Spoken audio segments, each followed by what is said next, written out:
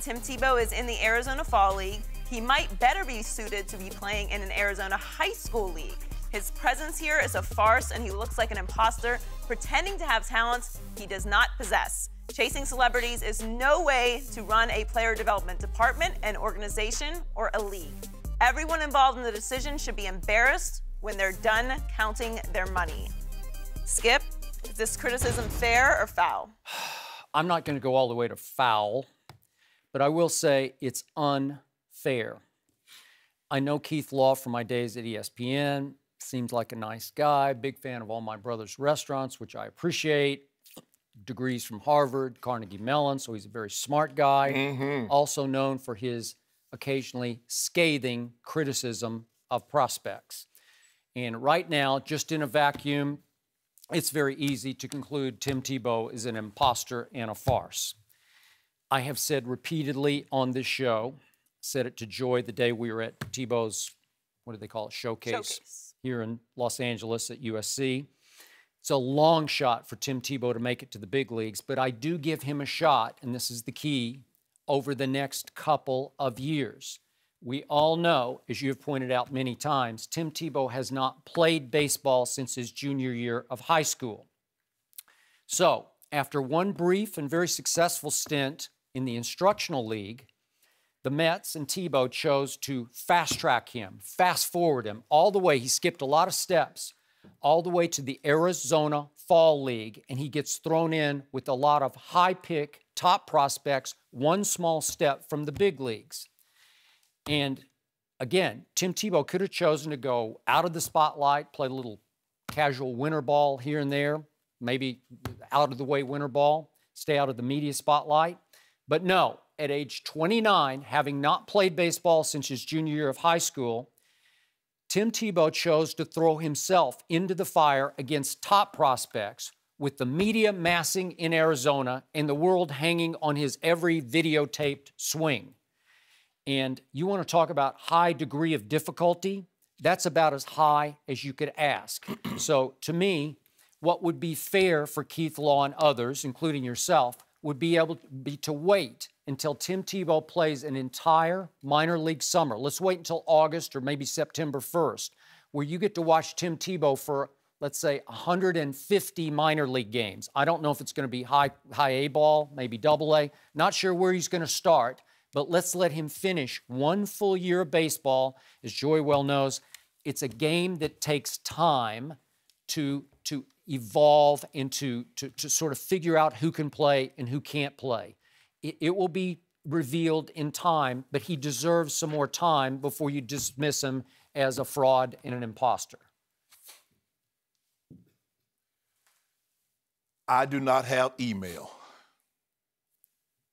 And I hear them talk on television all the time about cyber crimes and the hacking. But if I did not know better, Keith Law hacked my phone. He looked at my notes. Because everything that I said before, this man corroborated. Now, I don't have a degree from Harvard. I don't have a degree from Carnegie Mellon. I graduated from Savannah State University, the Tigers. Didn't graduate cum laude, magna cum laude. I graduated thank you, Lordy.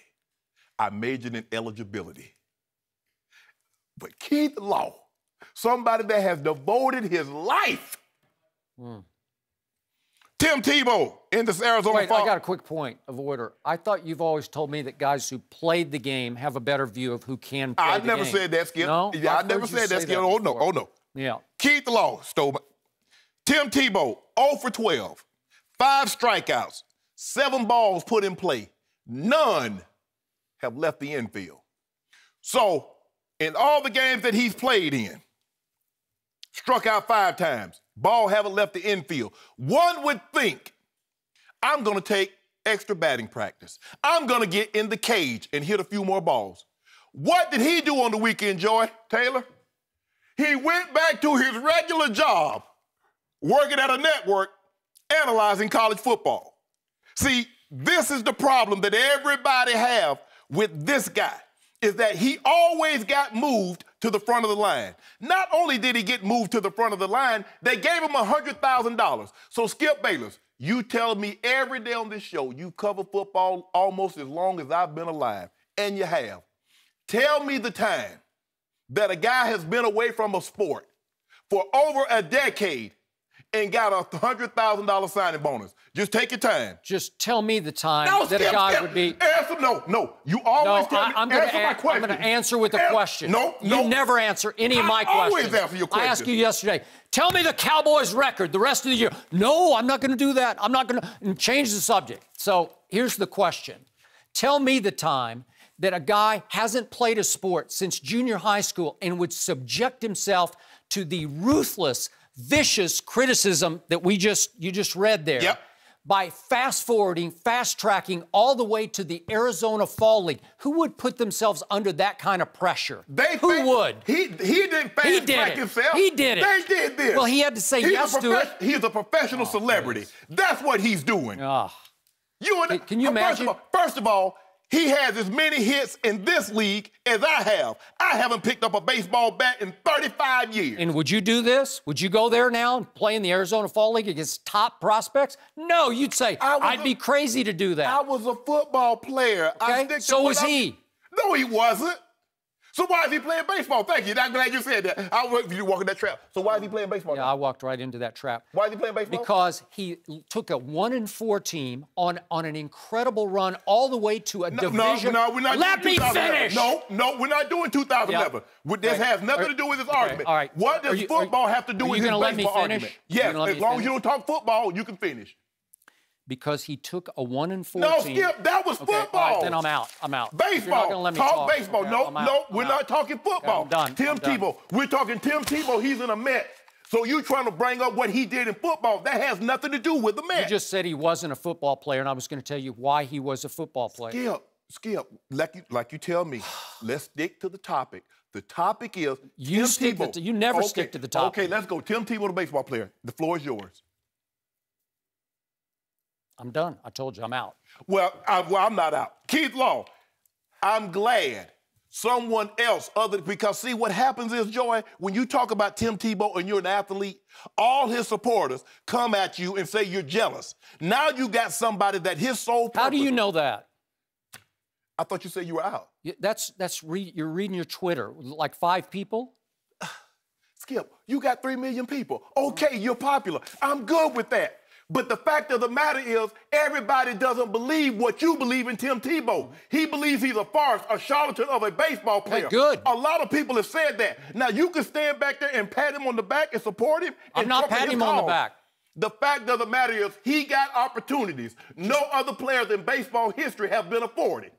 Yeah, they would. If they chose to, if they'd been a pro football player at the highest level, if they had taken a team to a title, if they had won a playoff game, and then the league turned its back on that player, sure, baseball would say, yeah, we'll give you a shot. No, they won't. Skip, stop it. Skip, you know that's not true. I do know it's true. You know that's not true. Who would subject themselves to that kind of scrutiny? A guy that wants to be a professional celebrity, because he was out of the line. Nobody had mentioned Tim Tebow's name in the past year.